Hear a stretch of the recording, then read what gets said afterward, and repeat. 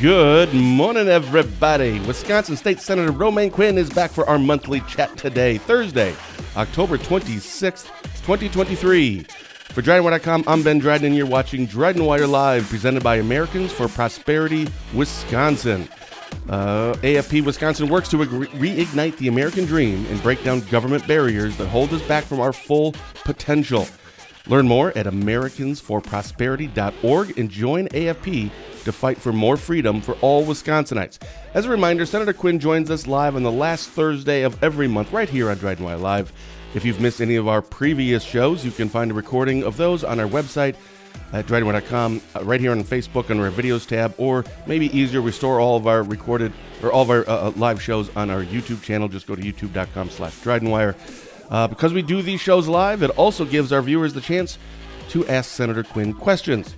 So please feel free to put in your question during today's show. Romaine, good morning. Welcome back. Morning. Only easy questions, right? Well, I wanted to put intelligent questions, but that's subjective. True. What is an intelligent question? I'm not really sure. Yeah. So how's it going? Before we always want to kind of go through what I love about these shows. I have nothing written down to make sure we talk about. It's just what are the bills being worked on, what's happening down in Madison or in the 25th Senate District. But first, it's been a month. How have you been? Good. Things are good. It's been a busy fall/summer, and I don't know how November is already here, but time flies when you're having fun, right? How come people say that, but I always feel like it's sarcastic. Yeah. Yes. Well. So you have been, I've noticed a lot of things going on down in Madison, so I might as well get right to it. There was a Brewers thing I saw recently. There was some healthcare stuff I've seen, but I never know which part of this, it's like GOP legislators are introducing, and it's, well, I don't know if you're a part of any of these things. So why don't we just start with, is there something that you have been working on that has gotten done? Yeah, absolutely. So we've been on the floor at least 2 times since the last time we had this show. Passed a number of bills. This last floor date, a number of my bills personally passed the floor. Hold on. I'm not going anywhere. I'm just turning the heat down. I can still hear you. Perfect. So for your listeners, we did a package of bills called Embrace Them Both. And that's something that we've been working on for probably over 6 months, not long after I got into the legislature, just because the nature of the abortion debate that's been taking place across Wisconsin. So we tried to find a package of bills that aren't necessarily pro-choice or pro-life. I think they are pro-life, but there's something that the general public, I think, should support regardless of where you're at on the issue of abortion. So we introduced 4 different bills. The first one is a redefining what abortion actually is. And so we want to make it crystal clear that the definition of abortion is the intentional ending of that human life. So if you need care that results in the unintentional ending of that baby's life, that is not considered an abortion. So women that have to remove an ectopic pregnancy, the removal of a miscarriage, a molar pregnancy, different complications like that. Oh, sorry, what's that last, what pregnancy? Molar? Molar pregnancy. Yeah, and it's technically, by some definitions, not necessarily even a pregnancy, but we made sure to include it because we wanted to define in state statute all these situations that women could face that we want to make sure they're not actually considered an abortion and you can get the care that you need. And so it has never been the pro-life position to allow women to die due to their pregnancy. That's just not the case. And I think there's been a lot of rhetoric on both sides naturally during the campaign cycle. So we wanted to just take those issues off the table, make it crystal clear for doctors and physicians, crystal clear for families and mothers who may need some form of care due to an unfortunate circumstance. So that was probably the most important one out of the gate.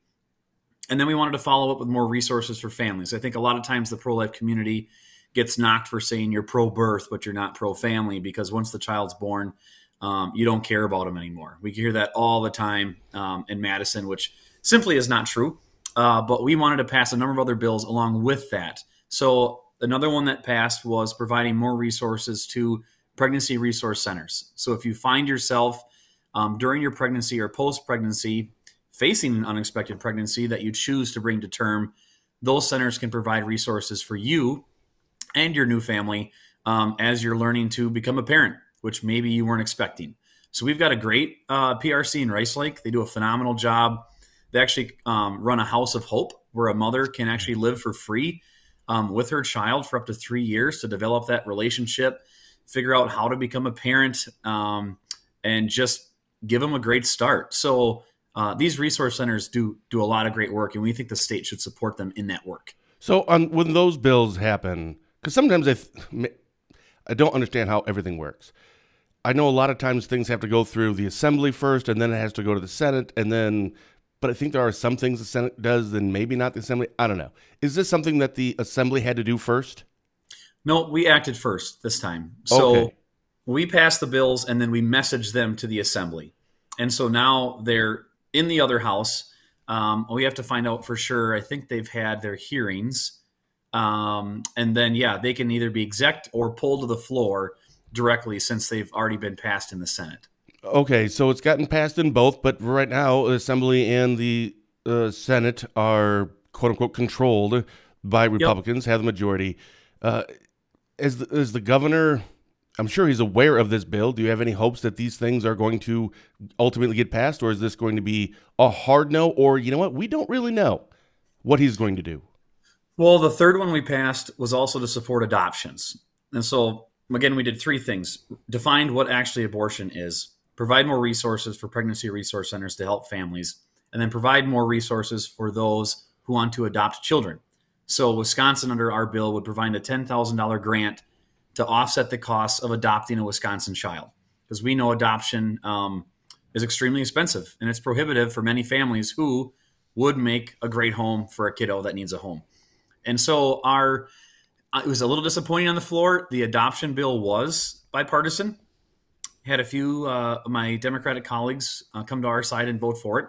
Unfortunately, the other ones were along party lines, which is kind of unfortunate. So I don't know if that's a signal to the governor to veto them. But like I said on the floor, too, just encouraging people to step back. This isn't about whether you think life begins at conception or 6 weeks or 10 weeks or, being allowed to have an abortion up until the moment of birth. None of that applies here. All we're doing is taking ambiguity out of the law so women know that they can get health care they need.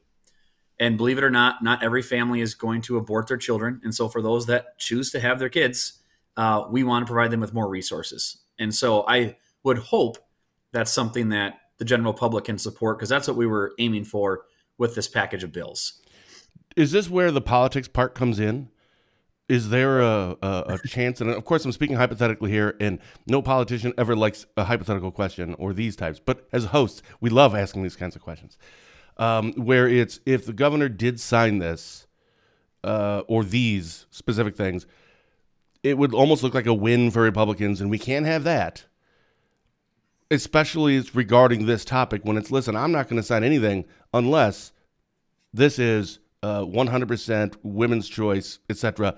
All this stuff is just, nope, not doing any of it. Are you concerned at all about that? Yeah, and I mean, I'm not going to hold my breath for him to sign it. We'll see what happens. But that's the thing. I think if you were to sit the governor down and have coffee with him and ask him what he thought about these bills outside of the building, he'd be like, oh, okay. Right, because it sounds like these are all, right. It sounds like how you presented it. This is good stuff. Right, we should totally do this, but that's where the politics may play a role. Yeah, and right or wrong, it's the world we're in, right? There's also a fourth bill. We didn't pass it yet. It's got to be dipped in another finance committee, but it would take our current child deduction that you file when you have a dependent, and we want to allow people, families who are expecting a child, children still in the womb, to count for that deduction. And so if you're pregnant in one tax year, have the kid the following year, you can get that deduction the year you were pregnant and expecting that child, because we know expenses don't start only after the child's born. Right. They start while you're expecting. And so if those are children in the womb, for our tax purposes, we should apply the same deductions to them too. And so we want to do that as well. We just haven't gotten that one to the floor quite yet. Last time you were on, last month, because you're on the last Thursday of every month, we talked about the Brewers Stadium bill. I don't think we got really into a lot of the detail, but we kind of touched on that. Where are we with this? Is For people who don't know, give a quick bullet point of what this thing was about and where are we now? Yeah, so the Brewers lease will expire. So for people that don't know, we are the largest owner of AmFam Field, former Milwaukee Miller Park. We as in the state of Wisconsin. The state of Wisconsin, through the park board, owns about 67% of the stadium, and the other percentage is owned by the Brewers. And so every so often, the stadium has to be kept. I think the rule is you have to be kept, your stadium has to be to a standard of 75% of the other stadiums in the MLB league. And so you have to constantly make sure you're maintaining, upgrading, and keeping up to snuff. Now, right or wrong, that's just MLB requirements. So we know there is going to be a number of maintenance needs, upgrade needs over the course of the coming decades that right now we really don't have a way to pay for it.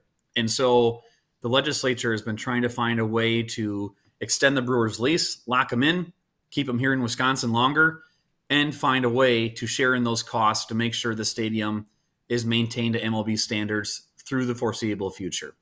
And so far, the deal would lock the Brewers here through 2050. They would pay an additional $100 million over the course of that lease in rent payments as tenants of the building. The city of Milwaukee, I believe in the county of Milwaukee, would kick in $67 million over the course of that period.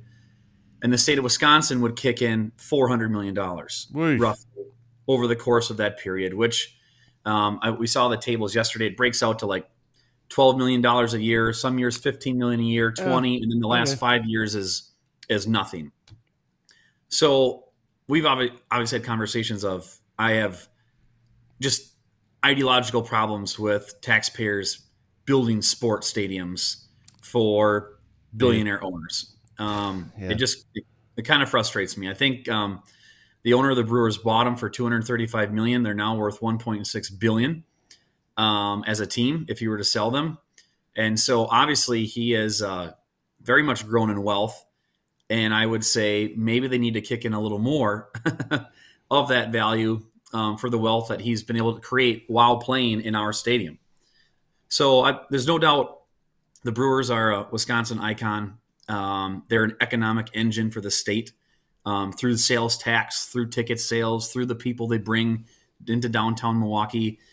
But we need to make sure that at a minimum, the Brewers are paying for the upkeep, their percentage of ownership, not 21%. It comes out to be like 33, 34%. They should be paying that portion at a minimum. And the locals definitely need to kick in some of that money too, because they're the direct beneficiaries of having Miller Park right in their community. So I don't know where it's going to go at this point. There's still negotiations of the Brewers don't want a ticket tax. They don't want to tax upper on ticket sales. Some of us do want it. Use that ticket sales tax to offset the state contribution. There is the argument if the Brewers go away, we don't collect their income tax, which is about $12 million a year. So they're trying to play it off as a wash. If they're not here, we don't collect $12 million a year. If we spend $12 million a year, they stay. So it's a net wash, but there's also obviously other benefits to having the Brewers here besides just income tax collection. So it's a complicated deal. It's always changing to try to garner more votes to get people comfortable. I've been pretty clear from the beginning I'm not comfortable. I was also a no on the Buck Stadium as well. I just don't like being held hostage. Like, if you don't do this, we will leave. Those kinds of conversations. Yeah, and honestly, I don't know if they've ever used those words. And I know that you're not saying that that's what specifically they said. If you don't, then we're out of here. But that's certainly implied. And I don't know much about your world, but I know a decent amount about sports. Dude, they're not going anywhere. One, where are you going to go? There's literally... What in the world just happened? Yeah, I saw big. I have no idea what that was or how it happened or any reactions on your page now. I have no clue what that was. That's crazy. Mark Zuckerberg. But yeah, so there's no. But there's first of all, where are you going to go? Like, Nashville has been saying that they wanted one, but I'm just saying there's not a lot of markets right now that would be that are really available at this point, and they're doing just fine. As you just referenced, what the value of that stadium is.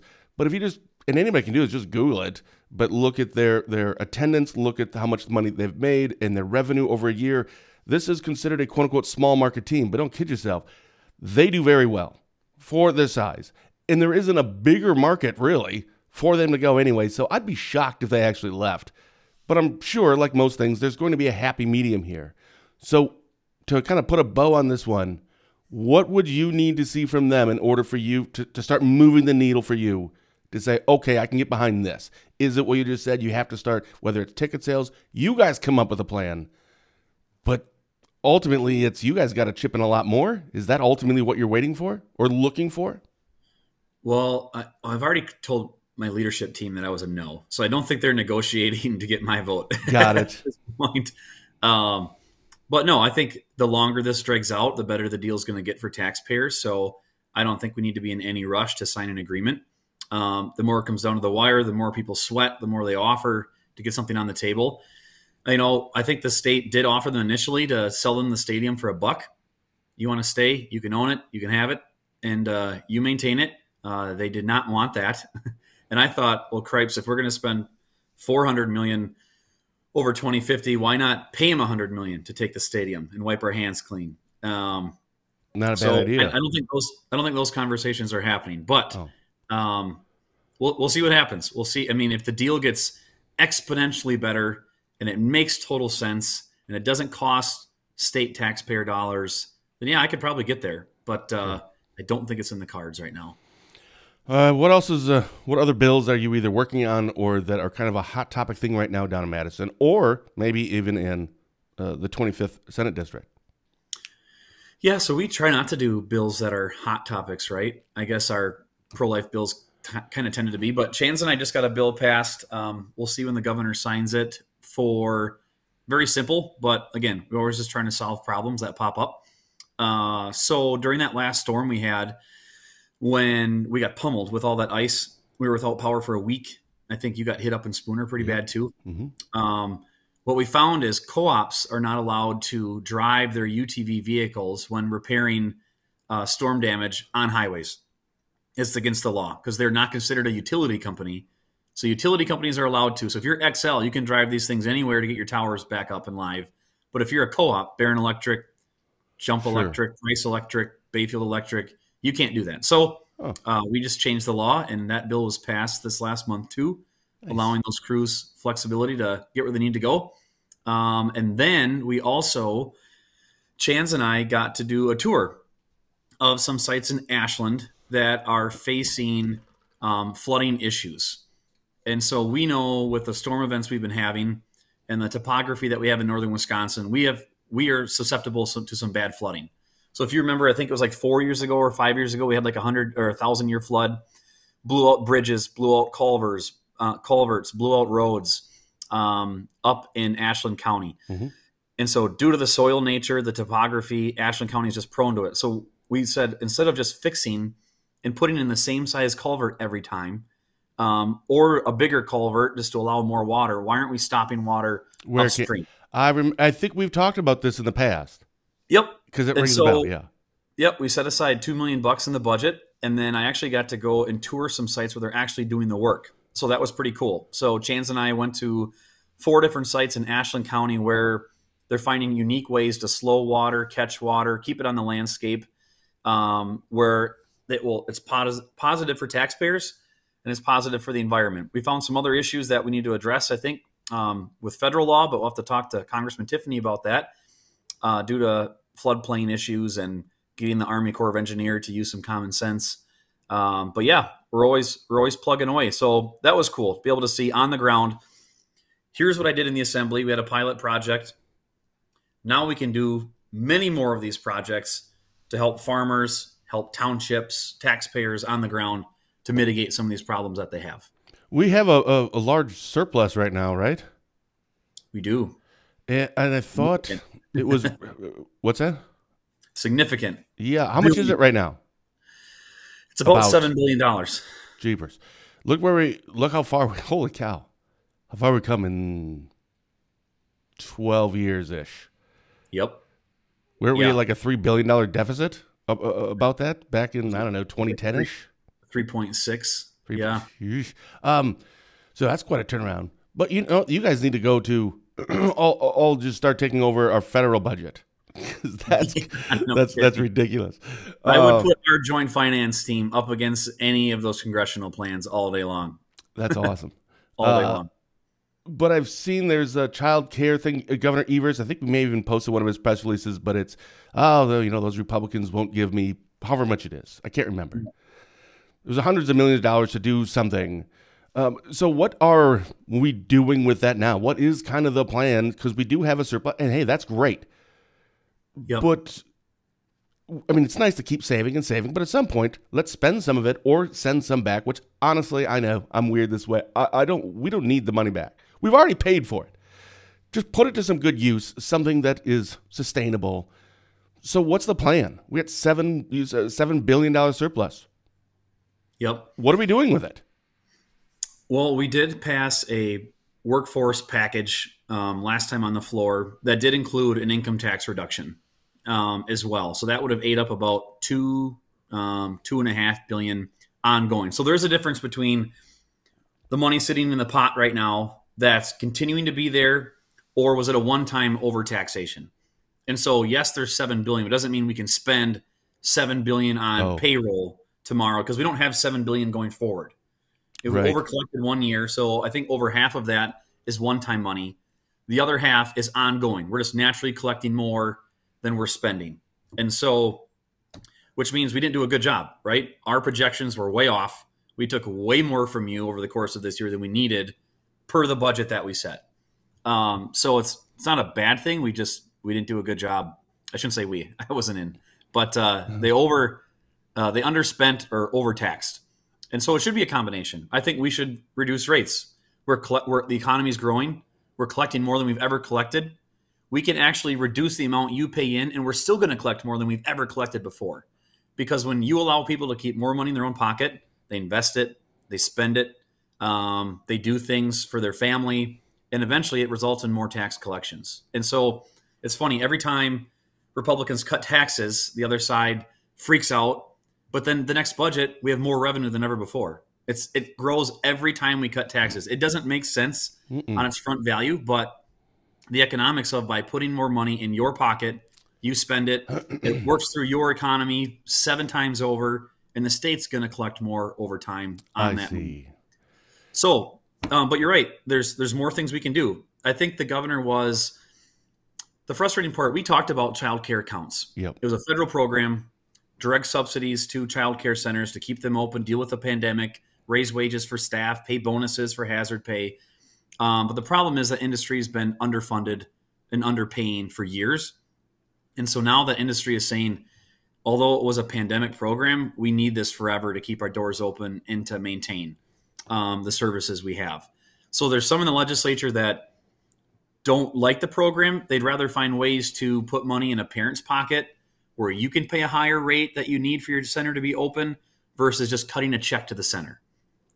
So that's where the give and take is. But the governor, which most people don't talk about, has about $1 billion left in ARPA funding that he can use at his discretion.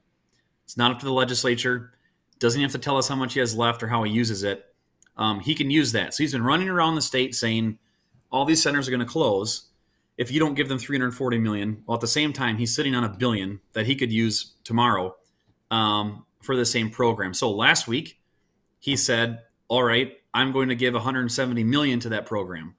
So I'm going to fund it halfway, keep it going through 2025 to help these centers.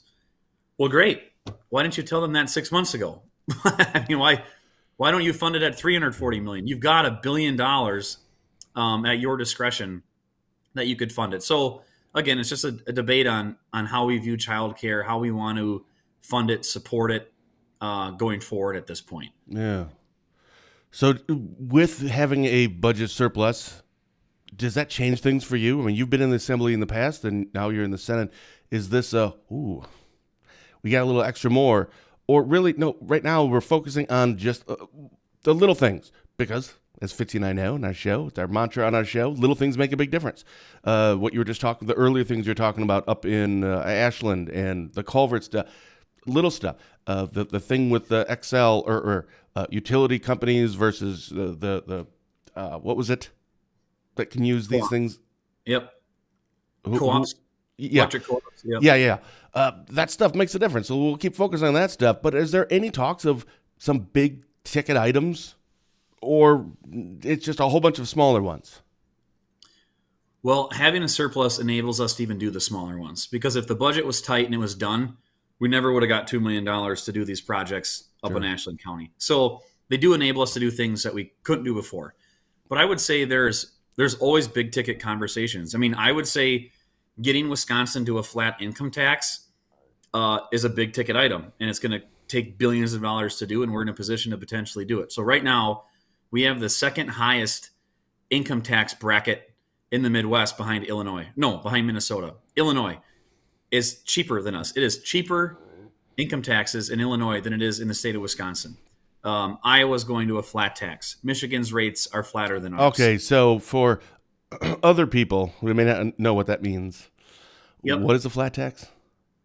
I mean, it sounds like a tax that's flat, but I don't know what that means. I've heard this before, but I'm not going to pretend like I've understood it. Right. So you pay both federal and state income taxes out of your paycheck. Correct. And so right now, Wisconsin has tiered brackets depending on your income level. Mm-hmm. And our highest bracket right now for our highest earners, which you might not care about because they're our highest earners, but those types of people, they don't have to live in Wisconsin. And most of them in Wisconsin, people don't realize, is they're filing as their business. So there are small businesses. So our small businesses in our state, a vast majority of them, are paying higher income taxes than they would in Illinois, in Michigan, Iowa, Indiana. So when you're talking about where should we do business, why would they pick Wisconsin, or why would they stay in Wisconsin? Our electric rates are some of the highest in the country. So the cost of doing business here is not cheap. And so if I have assets, I have means, and I have a business that I could operate elsewhere, why wouldn't I? And so that's where I think we always need to be conscientious. When we're saying we have billions of dollars extra, why are we collecting more from people than we need at a time where they could go somewhere else and not pay that at all when they're making a business decision? So it doesn't have to be a race to the bottom, but we have to be competitive. So this is almost like more of a foundational change, a fundamental change in. So what would a flat tax, if you can like dumb it down for me, bullet point version? Yep. Flat tax for, is it for family or individuals? Actually, it doesn't matter. Everybody. Okay, so what does that look like? What does that mean, a flat tax? Like everybody, doesn't matter how much you make, or if it's for business or personal, everyone pays the same amount? What does that mean? Yeah, so it would be, so our corporate tax is separate. But yes, it would be a flat income tax. So for instance, I think Iowa's going to 4%. So that's for everybody. It doesn't matter how much you make. Yep. So if you're a family that makes $50,000 a year, you're an individual that makes $80,000 a year, you're going to pay 4% on your income to the state of Iowa, living in Iowa. Okay. And don't forget, there's a lot of states that don't pay any income tax. So I didn't know that. Yeah, right. So as a retiree, I'm retiring. I worked for Washburn County PD. I'm going to pay income tax on my pension. But I also have maybe a small residence in Florida, because I like to go there 3 months out of the year. So Florida doesn't have an income tax. So as a resident of Washburn County, I'm going to become a Florida citizen. And I'm going to give up my Wisconsin citizenship because Florida is not going to tax my pension because they have 0% income tax. And so now we will lose, instead of, now we get nothing on that person's pension that retired, that worked for Washburn County Sheriff's Department, right? And so that's again an economic and a political decision we have to make, saying, is it worth reducing that rate and keeping retirees here in Wisconsin potentially longer, and keeping their monies here, right? Because once they go to Florida, you're probably not getting them back. I always thought it was just the weather. Why, a lot of older people move to Florida. It was just the weather. They're old, like, I'm tired of the cold. I'm going to live out my last 20 years in warm. I thought that's what it was. But I wonder if this is playing a part of that role too. Well, that's part of it too. Yep. Yeah. I don't believe Texas has an income tax. Now, granted, they have other things like higher sales tax. They have oil money. Well, it's got to come from somewhere. It's just about the reallocation of it. What's the pushback on this stuff? Why? I'm assuming, like everything, it has to be a partisan thing. Yep. So is this a Republicans where, yay, this is a good idea? which means, and maybe not every Republican and maybe not every Democrat is new, but of the people that are advocates for it, this is why it's good. And you've kind of just touched on some of those. But what about those that are like, no, this is horrible, this is a bad idea? What are the reasons for that you've heard? So they still think that people that earn more should pay more. I get that. So that's why, the governor vetoed the tax cut originally out of the budget. So the last bill we passed, we came back and said, fine, we're going to not touch the top bracket, even though it's the second highest in the Midwest. I think we have to acknowledge that at some point, but let's not touch it. So we only lowered the two middle brackets, the middle class brackets. Okay. And so that's going to get to his desk, and we'll see what happens, trying to find a compromise. Again, to put more money back in your pocket. So anyone's making more than $13.30 an hour would see an income tax reduction from the state of Wisconsin. Now, obviously, the more you make, the more you're going to see in a tax cut, because that's just how it works. Right. If you're paying more in, you're going to see more of a reduction because you're paying more already. So that's where we're at. But yeah, there's philosophical differences behind it. There are some people in Madison that have found a way to spend all $7 billion of that and then some. Like, it's never enough. Nice. There are people out there like that. So they hate every tax cut. That's money they can't spend how they see fit on a program. Yeah. So not saying those programs aren't important, but you have to find a balance. Yeah. Is that going to be coming up? So the one you just said that is now on Evers' desk, or soon to be, I can't remember what you just said. It is now, or it's going to be, but the tax cut for the 4 or 6%, or the bottom two, yep. is that already done and over with, or we're waiting for that? And we passed a while ago, and I'd have to look again. I'm assuming he was threatening it with a veto originally. Okay. And again, it was part of a greater package. Yeah. Reduce taxes on families, invest more in our workforce. We passed a number of bills to create interstate compacts for licensing. So if you're a social worker, a physician assistant, a counselor, we want Wisconsin to be in a compact in the Midwest so you can move here tomorrow and start practicing. We don't want you to have to start going through all your relicensing, right, all your re-education. We need your workers now. So if you want to come to Wisconsin, you're a licensed professional in Indiana, Minnesota, Iowa, Illinois, come up here and you can start practicing tomorrow. So again, trying to get people back to work, invest in our workforce, entice practitioners to come here. But again, if I'm a psychiatrist in Iowa and I make really good money, and we need them, why would I move to Wisconsin? Instead of paying 4%, I'm paying 7.65% of my income to state tax. Why would I move to Wisconsin? I wouldn't. Well, if you look at it strictly from a financial standpoint, it wouldn't make any sense. Right. And what else do we have to offer? I mean, Wisconsin has a lot to offer, right? But the Brewers, I guess. Iowa's got big bucks. They've got snow, fall. We both grow a lot of corn. So I mean, they're good people too. So what's going to bring them here if it costs them more to live here? So I think those are the kinds of things we have to keep in the back of our mind as we're making policy decisions. Yeah, I get it. How is overall, now you've been in the Senate for how long now? Way too long. 9 months. Yeah. So you're back in the Senate. You were in the Assembly. And when you're in the Assembly, you were in the Assembly when Scott Walker was governor, right? Yep. And then you were, of course, for a while there when Evers was governor. I can't remember for how long, though. Yes. So you've had two different governors. Now you're in the Senate. You've been in there for 9-10 months. I was sworn in back in January. Overall, how's it going? Republicans control the Assembly and the Senate. However, a number of things get vetoed, and as you and I know, and most people know, that the governor has, what do people say, the most powerful veto pen in America as a governor, can single and line item veto stuff. Overall, though, a lot of the things that people talk about are those hot topic social issues or policy issues. But there's a lot of other things that get done behind the scenes that are, it doesn't make the news. Like a few things that you just kind of referenced. But those are important, and the governor signs them because, these are easy ones. We should all get behind. But overall, is it going well?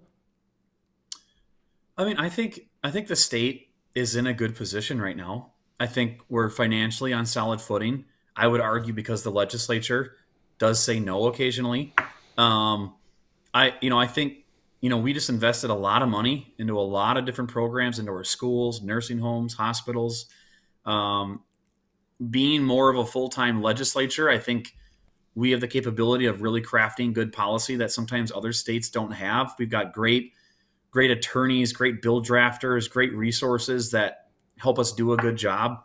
So yeah, I think Wisconsin is in a good place, but we can always do better, and we have to continue to do better, or we'll fall behind. But there are still real challenges going forward. I mean, childcare is an issue, workforce is an issue. Our businesses need workers. Our labor force participation rate is down. Energy rates are still high in this state. If you're doing business, the cost of doing business. I think our reading and math levels for our K through 12 kids are at a fourth grade level are still dismal, 40%. Now, historically, it's always been low, but sometimes it takes me back. Think about that for a second. When I was in school, that's crazy. When I was in school, there's no way that I would have thought 60% of my classmates couldn't read at grade level. Like, there's no way. Like, but the parents would have burnt down the Rice Lake School District. Yes. If 60% of my classmates couldn't read at grade level, it would be unacceptable. Yeah. But there are other places in the state where, for whatever reason, it's being accepted. And in my mind, it's unacceptable. So we have real challenges. I think long-term, educated workforce, quality of the jobs and careers that we can offer here in Wisconsin. So those are all things we have to always continue to improve on to make sure the next generation has the same opportunity that we've enjoyed. Yeah. So obviously you come on the third of every month. So, November. That's going to be around Thanksgiving. Well, we may have a different date. That should work. When does hunting start? And you hunt, don't you? Yep, it's the middle of November. So it's the week of Thanksgiving. That's a weird time to put it. Yep, it always falls that way. So you have to come don't out of the woods. Spend time with family. Go out in the woods, whatever. Leave the woods, go pretend you like your family for a day, and then go back out in the woods. So. Got it. All right, so what do you think we're going to be talking about next in terms of policies and legislative ongoings? What do you think we're going to be talking about next month? Well, I think there's going to be a lot of discussion again around the UW system. If you recall right now, the speaker is still very set on withholding any pay raises from the entire institution until they cut their diversity, equity, and inclusion positions. So there's a big fight between the UW and the legislature right now. I think the Brewers deal will probably be done by next month, whatever that looks like. So that I think there will be a vote on that. Yes, and there's the right of first refusal bill. We talked about that. I think I was literally just thinking about that one too, and I was going to ask because I think it was Julian Bradley. We had posted a press release from him on this, and I made a few calls with some people I know down in Madison, or around the Capitol there, and I said, "Where is kind of everybody?" And they said, interestingly enough, most people are not most. They were a little surprised that Julian Bradley was on this side. I don't know why they were surprised. I didn't ask them why they were surprised, but a lot of Republicans really aren't behind this, and it's just kind of weird. It's like it's just a hill you want to die on kind of a thing. So for people who don't know, give the quick recap of what this right of first refusal is, and then where are you on this? Yeah, so I know we're probably butting up to our time, but we'll try to keep it simple. So what the bill would do is say, for interstate transmission lines, and a bigger conversation we need to have right now is that over the next decade, we're going to be spending tens of billions of dollars updating and upgrading and creating new transmission lines for the renewable transition that we see taking place. So it's great that you can build a 1,000-megawatt wind farm in Iowa, but you have to get the power to the grid. And so we are going to be spending, which I don't think we take into account when we talk about the fossil fuel cost of renewables, spending billions of dollars of fossil fuel created transmission lines to electrify ourselves even further because it has to travel somewhere. So regardless of that, it's coming. And so the question we have to ask ourselves is, who should be allowed to own and operate these transmission lines? And so right now, if we pass the bill, it's called right of first refusal. The incumbent provider would have the right and the only person to be able to build that transmission line. So in our state, we have 3 incumbent providers. It's XL, ATC, and Dairyland Power. And so Dairyland Power is our co-op owned provider that serves us here in western Wisconsin. So from Bayfield Electric all the way down to south of La Crosse, all of our electric rural co-ops are member owners of Dairyland Power. And so the problem is I don't know how deep we want to get into this, but so Dairyland Power right now does not build these size of transmission lines. So even though if we had a right of first refusal, and the argument is the companies that are here know Wisconsin, we want to keep the grid connected to only Wisconsin providers, they can do the job, etc. The problem is when we pass this bill, one of these providers, Dairyland, will also be shut out of all these projects because they don't build lines that big because they don't need them. They serve you and I in northern Wisconsin. That we don't need 345 kW massive transmission lines. So because of that, you and I as ratepayers pay into a greater system called MISO that funds these projects. But now XL and ATC will be the only ones that get these projects under the ROFR bill. And so Dairyland Power would be shut out. And so we would not have the ability as consumers to pass those costs on by owning a transmission line. So it's kind of confusing, but to dumb it all down is, do we think only 2 companies in the state should have the right to all the projects that are coming to Wisconsin? I can answer that one. I don't care what the topic is. No. I mean, I don't care about any of that. I mean, in terms of what the issue is or what the topic is, right now we're talking about electricity and power and grids. I mean, that's never really a good idea. I mean, the more people, I would think, also helps drive down costs as well, doesn't it?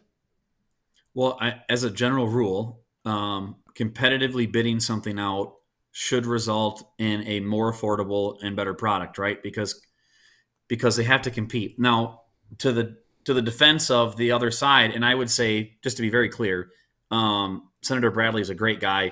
Yeah, I've heard that. He has done a great job managing this issue. He just simply agrees that incumbent utilities can build these better and maintain them long-term better than someone from another state. And I think there's merit to that discussion too. Sure. So it's just a matter of, when it comes down to it, do we want the government to mandate that who is going to get the bid no matter what, just based on the fact that you're already here? Yeah. And that is just something that it just doesn't sit well with who I am, right? There should be competition. There should be a marketplace for ideas and projects and the ability to bid those out and for competition to compete. And how are we assured that as ratepayers we're getting the best bang for our buck when that's happening? So again, there's good people on both sides. There's good lobbying groups on both sides. I think there's merit to the arguments on both sides. But I know right now I'm not comfortable with the bill. Sure. So, and I like these. I mean, first of all, we're supposed to have people, whether it's Republican or Democrat, or just people that have different philosophical views and strong opinions on one side. This is how it's supposed to work. But I like these kinds of topics because it isn't a social issue topic. It isn't a moral issue topic. It's not one of those hot topic conversations. I mean, this is good. We want to see this. We want people to have to sit down and forced to have these conversations to figure out what the plan is. But we're not talking about some of the things that, get people really riled up, which that's totally legit that they do.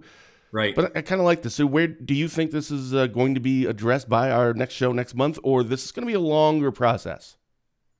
I think it'll be longer. I don't think right now there are the votes to pass the bill. And with this issue with Dairyland Power kind of being, not say it's necessarily locked out, but not being able to benefit from a ROFR bill, I think puts a lot of us in rural western Wisconsin in even a harder position.